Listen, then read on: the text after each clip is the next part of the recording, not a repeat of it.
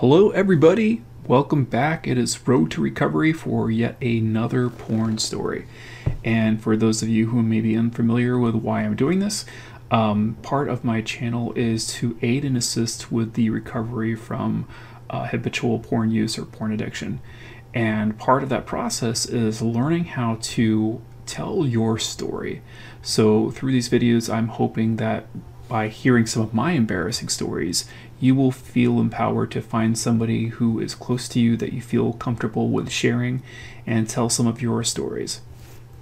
Now, it's been, I think we've done 3 videos so far in this story, and as I mentioned before, I have a lot of stories to tell. I have so many stories to tell that sometimes it's difficult for me to be able to pick which ones to tell.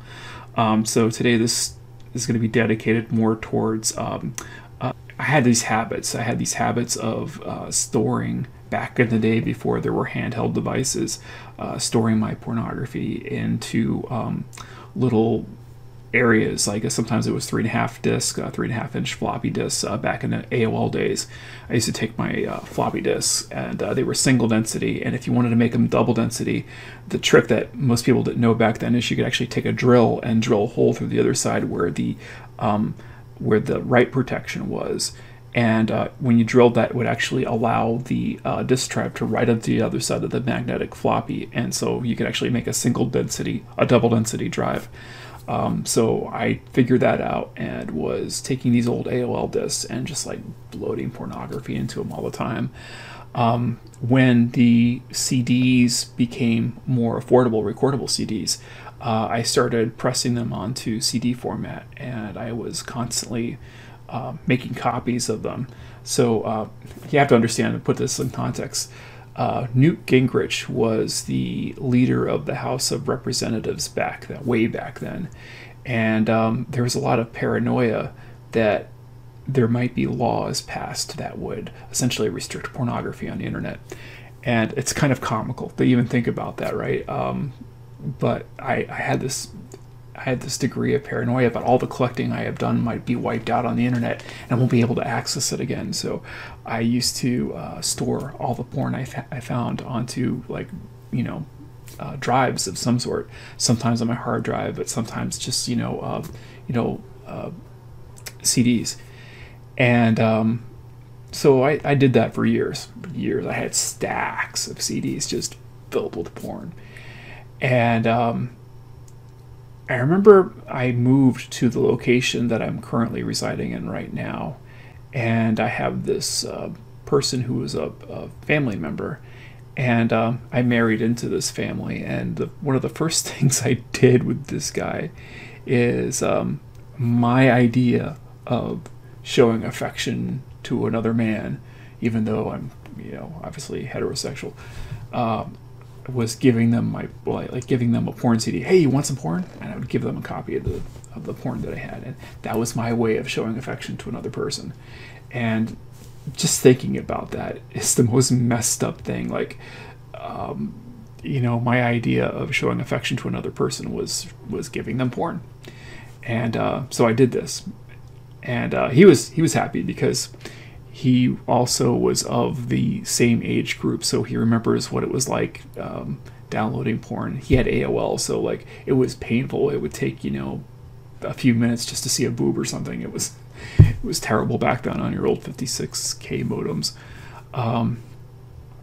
So at first he was thankful, but then he my methodology for downloading porn was I used to go to news groups, and I would open up a news group. I think it was Alt Binaries Pictures Erotica, and you young people won't understand this, but that's what we had to go through back in the day. It was tedious. You had to assemble all these binaries together and then decode them so that you could actually see the picture or video that you were looking at. And I got lazy after a point, and I would just go to the news groups and I would just download an entire series of stuff, and it would take sometimes hours to download it, combine it together so that you could see the viewable image, and then I would turn around and rip that to a device of some sort. Oftentimes I wasn't even looking at some of the stuff that I had downloaded. It was just so much crap out there. So I would download it to these drives, and I'd have these stacks, and eventually sometimes I'd get around to like looking at them, but a vast majority of the time, you know, I would like look at 1 or 2 pictures, masturbate, and be done with it. And, you know, a majority of other stuff I was like either skipping over or didn't know. But he looked through this one CD, and the CD I had ripped, that particular CD had a lot of interracial porn on it, and he got on my case about it. I mean, you have to understand, he was probably a little bit racist to begin with, but he was like, "What the hell is it with you and like looking at interracial porn?" And I was like, "What the hell is your problem with it?" And so like,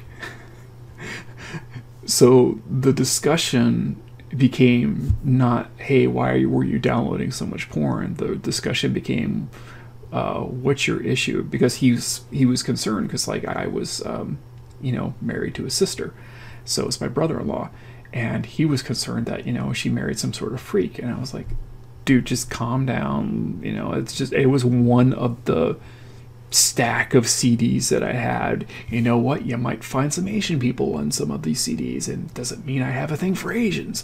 Not that there's anything wrong with that. It's just, you know, in reflection, I can sit here and laugh about it because it's you're making a deal about the content of the CD and not making the issue about how much porn was actually there. Like, you know, just think about how much porn, especially back then, that you could fill up on one CD. What is it, like 700 and something megabytes that you can get onto a CD? So it's like I had stacks of these things, right? And also thinking about how we've evolved to where, like, literally those stacks of CDs, I could probably find the contents worth on just one Pornhub page, right? You know, just one you know, search result. It's comical to think about it. Like, you know, now the quantitative escalation of the amount of pornography on the internet is mind-blowing. So anyway, the end result of that story was that because my brother-in-law had a big mouth, he went off and started talking to other people. Yeah, he's really big into interracial porn, and like I had to deal with like the embarrassment of him saying that shit when it actually wasn't really the case. But you know, I had to fight him. I called him CNN later on in life because he liked to announce everything. But at the same time, I owe that guy a great deal of gratitude because he went into Alcoholics Anonymous. His part is he was a drunk, and obviously by hearing the story, you would probably say he sounds like a drunk too. He was a drunk, and it took him a really long time and the end of his marriage before he got himself some help and got into AA. And it was through his work in AA and recovery effort that he helped me get into SLAA when I hit my rock bottom, which you can read about or listen to about in one of my videos. But my rock bottom event was really bad. It led me to being suicidal. So it's through SLAA that I was able to really sink my teeth into the recovery effort and understand how much work it is and how much I needed that. I needed to get past my own problems, and the problems were a lot. Obviously, I'm making these stories so you can hear about it because I had a lot of issues. But the primary issue at focus was my inability to recognize how bad my porn addiction actually was. And through that porn addiction, it caused lots of destruction, lots of emotional pain and suffering as a result. So anyway, yet another story down. I hope you enjoyed that one. If you haven't already, please subscribe. I'm hoping this will help you have more courageous conversations and give you the courage to actually speak about your problems. If you haven't done so already, find yourself a 12-step program and/or go join a forum like NoFap. You know, find a recovery partner. Have somebody that you feel comfortable with, that you can talk openly and honestly about what addiction looks like for you.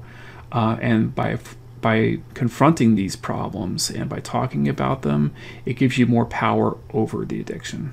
Anyway, thank you for listening. Stay on that road to recovery.